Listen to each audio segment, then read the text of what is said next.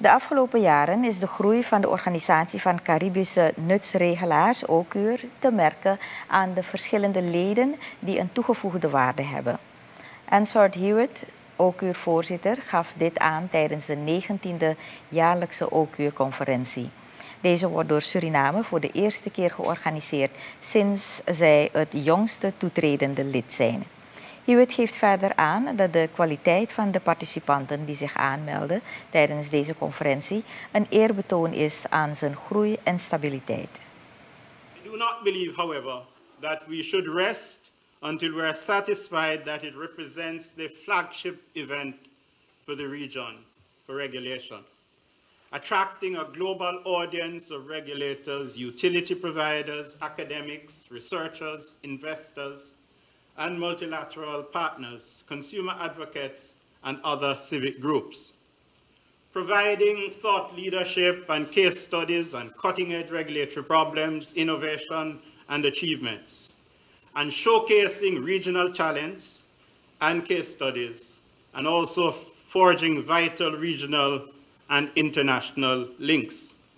This will help to position Oocur as a center for excellence, allowing us to build a repository of expertise, shine a light on how to cultivate critical skills and facilitate knowledge sharing and cooperation across the region. EAS-directeur Anand Kalpoe onderstreepte het belang van deze conferentie voor Suriname, vooral gezien de uitdagingen die het land ondervindt bij de energietransitie. It all starts with strengthening the sector, and it starts with strengthening the authorities, the regulating bodies. Making sure that every stakeholder is on board to discuss the regional vision on a local and international basis, and in order for us to reach our goals in the upcoming period. Just to mention, we know we have the FID, we have the oil and gas steps that are going to be taken in Suriname. So those are all things that are going to affect our energy sector, our electricity sector, in combination with also climate change and the effects on that on the system.